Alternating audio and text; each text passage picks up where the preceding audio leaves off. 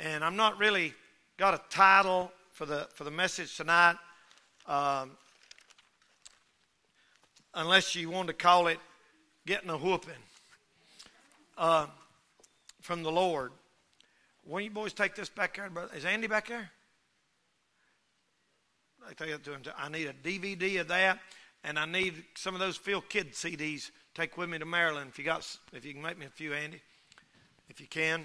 If we got some blank ones, but anyway, Hebrews chapter 12 talks to us about God's chastening and chastising His children.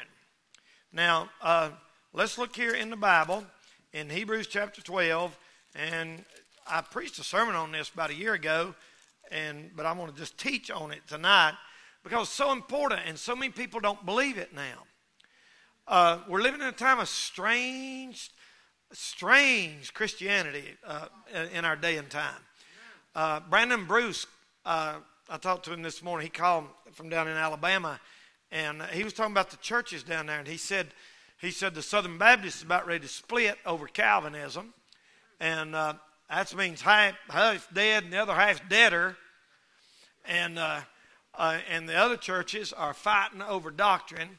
And he was talking about churches that don't even believe the Bible no more, preachers that don't even believe the Bible no more. And I'll tell you, for people, we're living in some strange times. And I'm going to be dealing with it if I can get my study. I'm hoping to do it on this trip.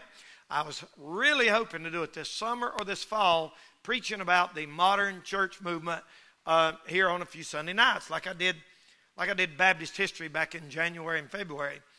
But tonight, here in Hebrews chapter 12, let's look at verse number 5. And ye have forgotten the exhortation which speaketh unto you as unto children. My son, despise not thou the chastening of the Lord, nor faint when thou art rebuked to him. That means don't give up and quit and get mad when the Lord has to whip you. For whom the Lord loveth, He chasteneth, and scourgeth every son whom He receiveth. You look up that word scourge. That's what they did to Jesus Christ. They scourged Him with a whip. If ye endure chastening, God dealeth with you as with sons. For what son is he whom the Father chasteneth not? I'll tell you what son he is. About 2/3 of them in the generation you and me are living in. But if you be without chastisement, whereof all are partakers, then are you bastards and not sons. In other words, you're not really a child of God. Furthermore, we have had fathers of our flesh, our earthly fathers, which corrected us, and we gave them reverence. Shall we not more rather be in subjection unto the Father of spirits and live? That means you could die if you don't straighten up. For they verily for a few days chastened us after their own pleasure, but He for our profit, that we might be partakers of His holiness. Now no chastening for the present seemeth to be joyous. I mean, who enjoys getting a whipping? But grievous. Nevertheless, afterward it yieldeth the peaceable fruit of righteousness unto them which are exercised thereby. I guess you might title our study tonight, When the Lord Takes You to the Woodshed. And this generation don't even know what that means. Some of you were took to the woodshed when you were little. And we didn't have a woodshed. We had a bedroom, or wherever it happened to be at the moment, back seat of the car, off on the side of the road, or wherever it might be. But we got whipped or spanked when we were growing up. We are living in the generation which tells us you should never, ever, ever spank a child. That's what our generation believes. And I want you to look at a verse of Scripture over in, let's see here. Let's go to Proverbs chapter number 23. Look at Proverbs chapter 23 tonight, and I want to show you a verse there, and then I'm going to mention a few things about the Lord's chastening and why He does it. I guess God is a mean, cruel, bad father, according to the world that you and I are living in. 23, Proverbs 23, verse number 12. Proverbs 23, 12. Look here. 23, 13. Withhold not correction from the child. Well, you say, well, it just says correct. For if thou beatest him with the rod, he shall not die. Thou shalt beat him with the rod and shalt deliver his soul from hell. Now, don't raise your hand.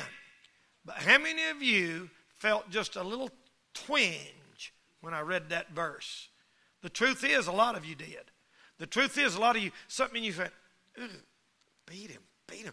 And that's because we have been indoctrinated to think that word beating a child means child abuse or being mean to them or hurting them.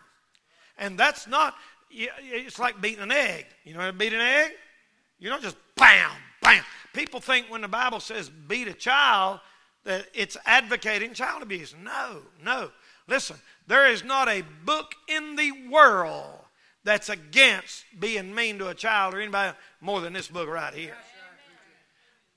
We have come to live in the generation that says, oh my goodness, if you hit them, you're teaching them to hit. Well, I don't know what to tell you except you're going to have to take that up with the Lord. You hit them hard enough, you'll teach them not to hit. One kid said, one mama said, which would you rather have, a whipping or that? And he said, whip me, I don't care. A kid that says that ain't never had a real whipping. Listen, they'd rather do anything to get a real whipping, unless they are just a complete, stubborn, rebellious brat. Now, there are some like that don't understand a whipping. Now, the Bible said, if thou beatest him with a rod, he shall not die. It ain't going to kill him. He'll make you think he's dying. They'll scream bloody murder. They give it away when you just start to them with the ah! You ain't even touched them yet, and they're already screaming. Now, all that is showing us how the Lord deals with us. I don't know about you, but I have been whipped by the Lord. He's a good father. And I'm telling you, when the Lord whips you, you don't have nobody to have to tell you it was the Lord.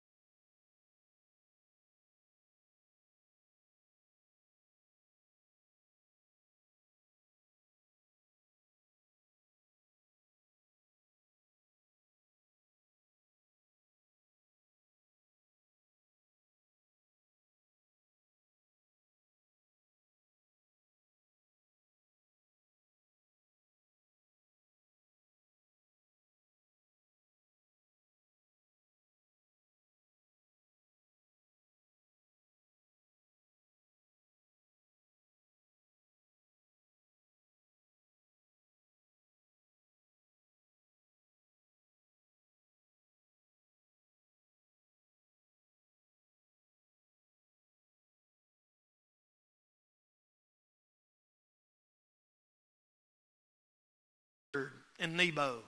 And he said, Dan, that's what he called me, Dan. And I was like this. It never crossed my mind, call my mama. She'll get you. My mama won't get, she'll get a lawyer. Lord, I did not want them to call my mom. Let's just keep this between us. You know, and buddy, he turned me over and took a paddle out of that desk. It looked like it was it looked like a 2x4. It probably wasn't, but it was a 1x10 or whatever. And I bent over and he went, pow! I'm telling you, it felt like I was on fire. I went back and said, I go back and sit like this. Them boys said it hurt. Nah. I sit like that for about an hour. And it felt like I was on fire down there. Anybody ever had that? You say, well, Brother Danny, that's awful. Listen, we respected our principals and our teachers back then. I know, we're living in a different day. You can't do that now. You can't do that. Brother Mike's school, you can't do that nowadays. Now, I mean, there's too much law. There's too many suits. There's too much people got their rights. Everybody's got their freedom. And the teacher is really, you got your hands tied. What do you do with them now when they won't behave? I mean, if a kid just absolutely defies you and says, I'm not going to do it, kick them out? Well, and I don't know, time out. I wish we had done that to us. I would have loved getting sent home. Oh boy, if I get in trouble, get sent home, let's do it. That's what you wanted to start with. Time out. Send me to the library. Anything, just get me out of here. But that's not what I'm talking about. I'm talking about God chastening us. God chastening us. Now, one thing you need to realize, it's experienced by all Christians. The Bible said he scourgeth every son whom he receiveth. There is no such thing as a Christian who don't get a whipping once in a while from the Lord.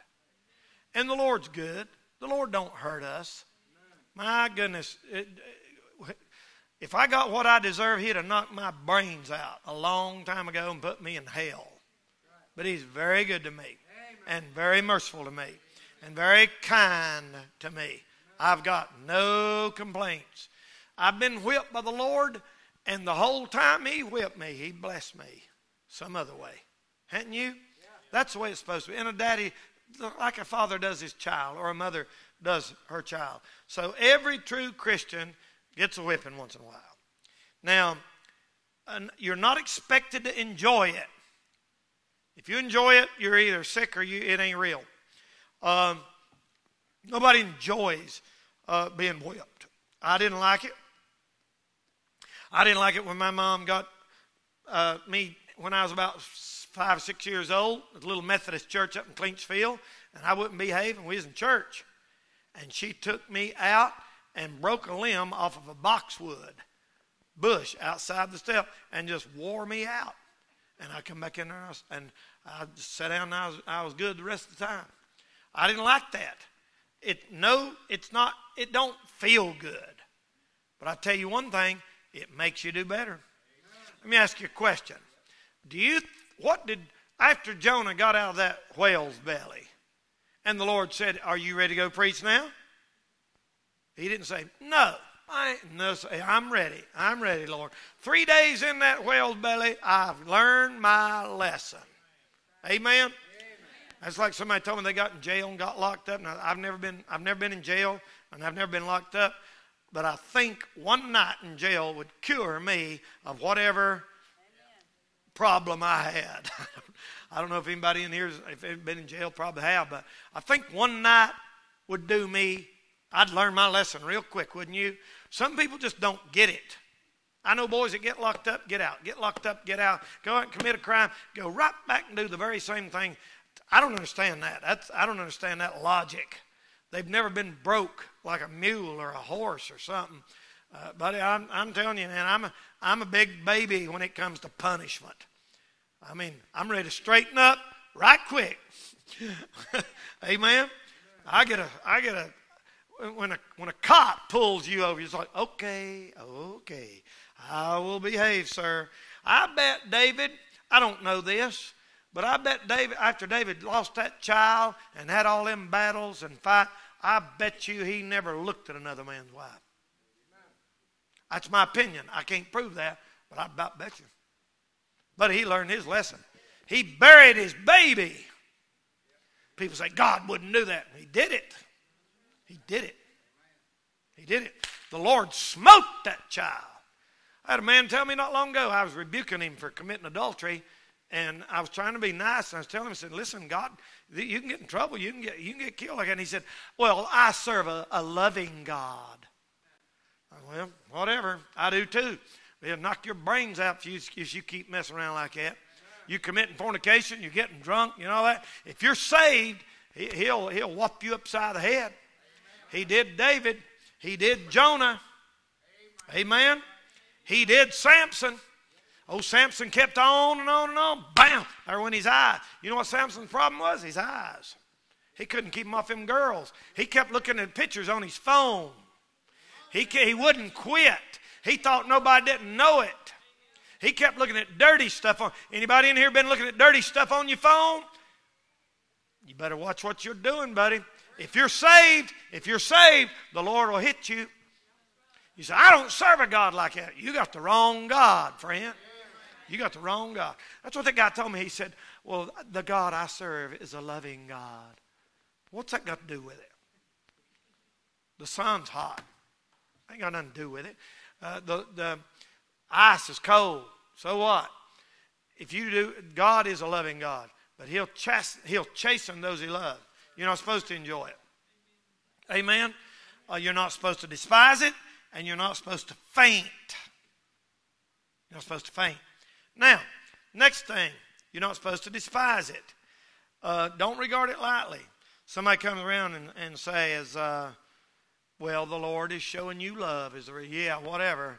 Don't feel like love to me. You know, it's like when how many of you, your parents ever said, now, son, this is going to hurt me more than it hurts you? I say, whatever. Give me that belt and let's see who it hurts worse. Everybody always says that. It's going to hurt me worse than it does you. That's a bunch of bull, ain't it? It hurts. The truth is, it used to kill me between me and y'all. There's neither one of them's in here right now. Two of them back there. I hated whipping my kids. I hated it. The only time I didn't hate it was when I got mad and popped one of them when I shouldn't have. And I did that in the wrong spirit. But when they really done, and I said, now look, you're going to have a whipping. I have no choice. Man, I hated to do that. Good night, I hate it. I know why people don't do it. It's hard to do. It's hard to do when it's right. Because you just think, oh, goodness, little old thing, I can't hit them. You think that's awful, but you said, now, this is what we're going to have to do, honey. I remember when they were little, I'd say, no, look, I love you, but you know you're going to have a whipping for this. I told you that time with Carissa one time, we was in church. We was in church. And I mean, they was little, and I couldn't watch them all the time. Carrie she'd want to sit with her friends, and I always made a rule, said you can't sit more than 4 rows back. 4 rows back. 1, 2, 3, 4. I said, I better not see you sitting more than 4 rows back. And so they did. Sometimes they'd say, Dad, there wasn't all the seats was full. I ain't no excuse. Get up there. And one time I was up here like this, and people started laughing. I said, what's everybody laughing about? And then they started laughing. And Krista was about 4 or 5 years old, up here crawling around in the choir. And she'd peep out behind me, and everybody laughed. And I turned around and looked, and she's gone. And you'd find you and say, oh, that's cute. You know what? I think you should do whatever you need to do to teach your kids to respect the house of God. Kids, it ain't cute when people disrupt church. It ain't cute. Now, if they're a baby and they're crying, they can't help it, I understand that. But a kid, I've been preaching before, and some little kid be right here popping up out of the seats, and 4 or 5 people sitting around and just dying life. And the mom says, ain't it cute? No, it ain't cute. It ain't cute. Shut that little thing down and make it behave while we're having church. And if it's too little, put it in the nursery. And if it don't need to be in the nursery, it's old enough to understand the whooping. And I spanked her. I took her home and I said, honey, you can't do that. You can't do that. And I didn't, give her 2 or 3 little pop, pop, pop, pop like that. And she didn't do it no more. But sometimes you have to teach them. It teaches them. Don't you dare go out here and say, I said be mean to your kid. Listen, if you hurt your kid, you ought to be put in jail. You hear me? You deserve to go to jail if you hurt a child or take advantage of a child or abuse a child in any way. But we're not to despise it. We're not to faint. What does that mean? That means don't give up. When the Lord hits you, don't give up. I know people say, well, I've lost everything I've got. I've lost my house, lost my wife, lost my job and everything. And I said, well, the Lord must be. I know the Lord's doing this because I ain't been living right. I'll just get up and go get drunk. No. Don't faint. Neither faint when thou art rebuked to him. Learn your lesson and say, okay, God, I get it. I'll start from scratch and rebuild. I'll go beg my wife to come back home. I'll go beg my employer to give me my job back, or I'll get me another job. I'll live in whatever I have to live in. I'll get me a little old trailer or apartment or whatever I got to do, and I'll scratch my way back up by the grace of God. I learn my lesson. I get the whipping, and I will not faint. Don't get mad. It's not God's fault you wouldn't do right. Don't back up. Don't. Just get back up a better man. Get back up a better man. Learn your lesson. Don't get bitter. Get better. Amen? Let it make you more holy, more determined. If you endure chastening, the Bible said, if you endure chastening, God dealeth with you as son. I mean, take it like a man, y'all. There may be somebody in here this evening being whipped right now. As something, life is bad. Take it like a man, brother. Take it and say, all right, Lord, I deserve every bit of it. And he'll go easy on you. And as soon as it's over, the blessings will start coming back and back and back again. Amen. Now, another thing or two, and I'm going to hush. It's always profitable for you. Anything that knocks a sin out of you is a good thing.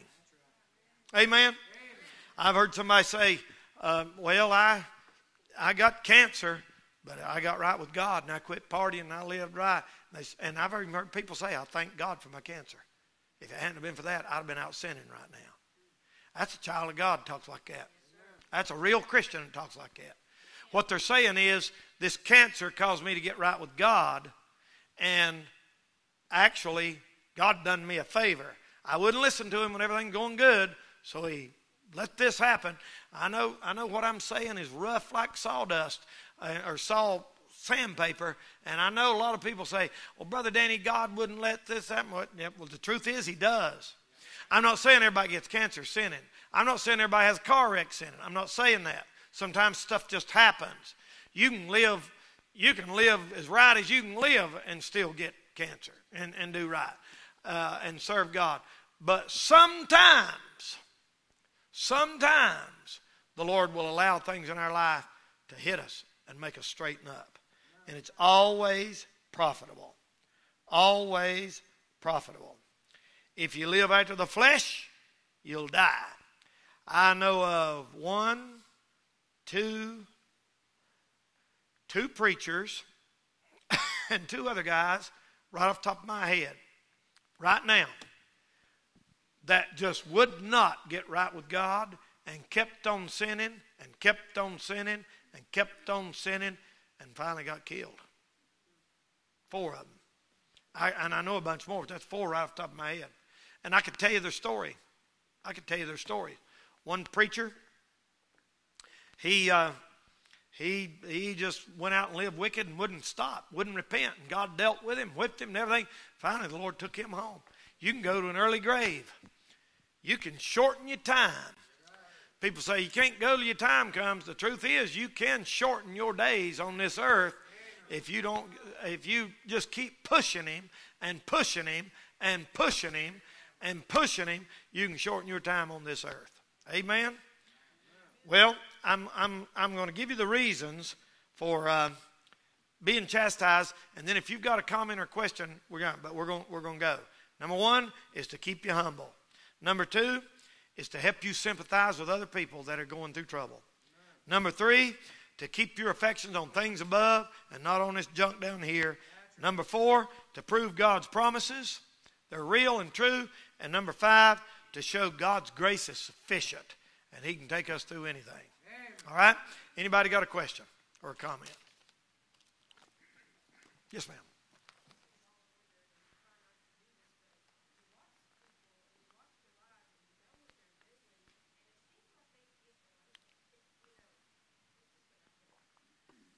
It does seem like that sometimes.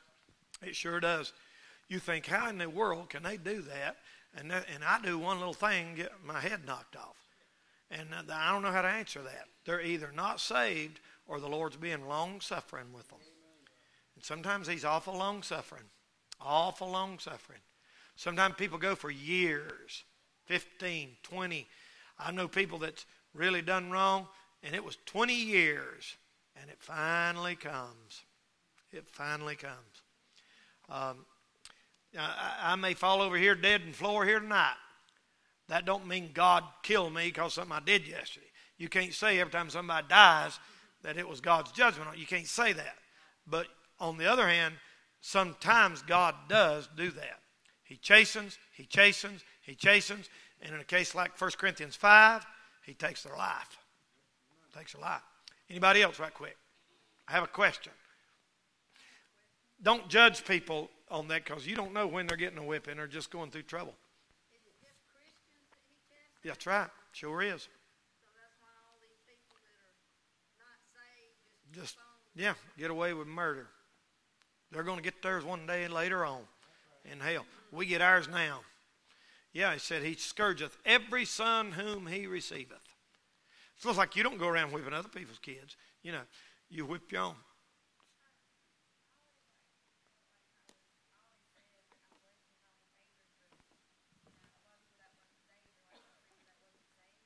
Yeah.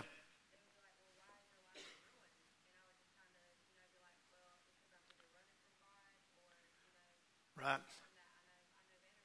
Right. She said something there that made me think. How many have ever felt like this? There's a lot of people that would hear this tonight and they'd say, oh my goodness, I don't want to serve a God like that. Some mean tyrant going to knock your head off. That's not it at all. That's not it at all. He's a kind, loving Heavenly Father. Sometimes I feel like he's cut me a lot of slack. Have y'all ever felt like, buddy, the Lord has been, you'll do wrong and it seems like he overlooks it and then blesses you anyway. Sometimes I feel like, man, you've been easier on me than you have everybody else, Lord.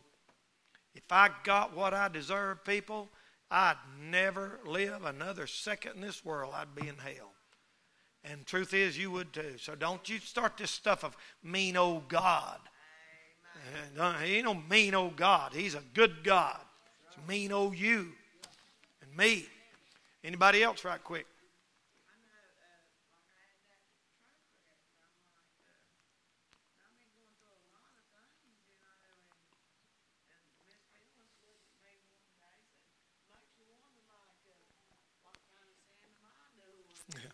It does, but I think if it's because of sin, you'll know it.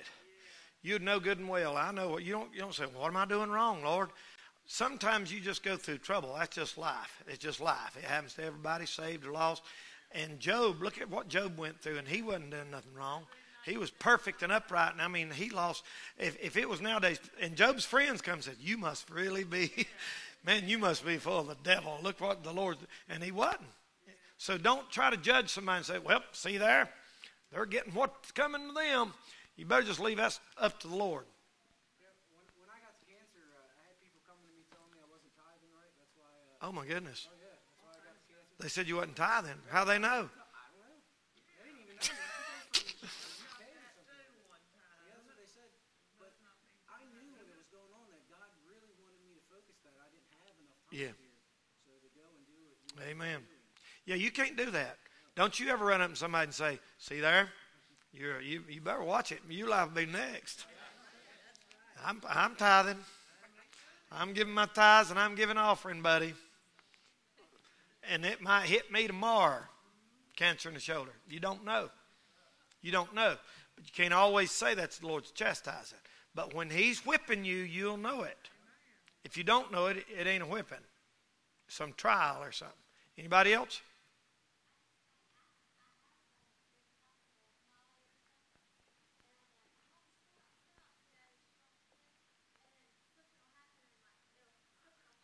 Right? Yeah. Amen. Amen. And you know, the truth is the world believes that. Even people on TV and everything, something happened. See there? Look what happened to him. In the back of their mind, they know there's some kind of payday someday. Anybody else, right quick?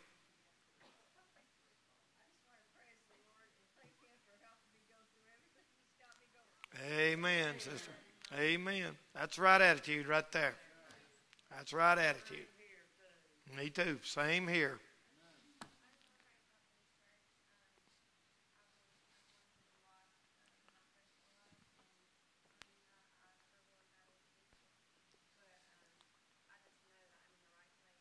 Amen.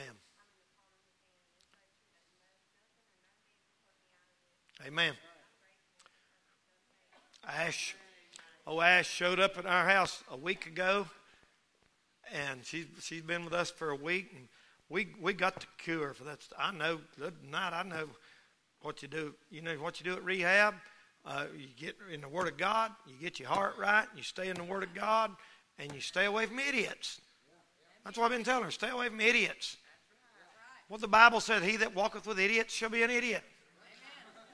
Not in them words, but it's he that walketh with wise men shall be wise, but a companion of fools shall be destroyed. That means you run around with idiots, you'll be an idiot. Amen. That goes for any of us. Any trouble you ever got into, you was with an idiot.